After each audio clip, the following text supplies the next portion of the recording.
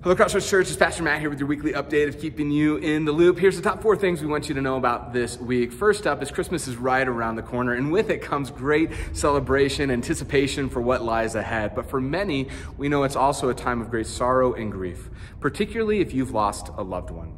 We know that this season can bring challenges, and we want to be a church that helps.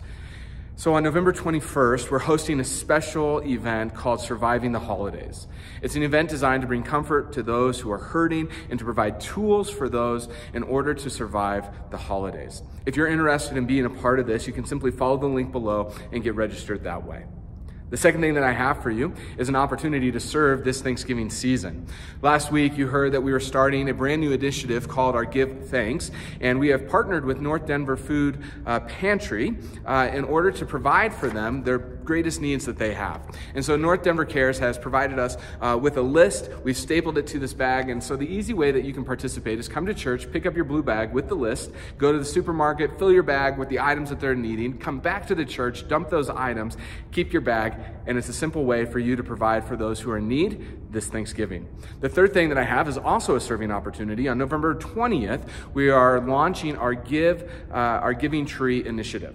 Now, our Christmas Giving Tree, we do this every year. We go into the community looking for families who are in need this Christmas season. They give us names of kids, and then we put those kids on a little piece of paper with the gift that they're looking for, and we hang it on a tree. The way that you can participate is on November 20th or November 27th. You can stop by the church. You can take a tag off the tree, go buy that item, bring it back to the church by December 4th, and in doing so, you'll provide Christmas for someone who otherwise would not have it. The fourth and final thing I have for you is 2 weekends ago, we were able to celebrate with Aaron and Levi their testimony of faith as they entered into the waters of baptism. If you missed out on that, I'd encourage you to go check it out by following the YouTube link below. All this information and so much more you can find at crossroadsabc.com. Hope you're having a great week. We'll see you soon.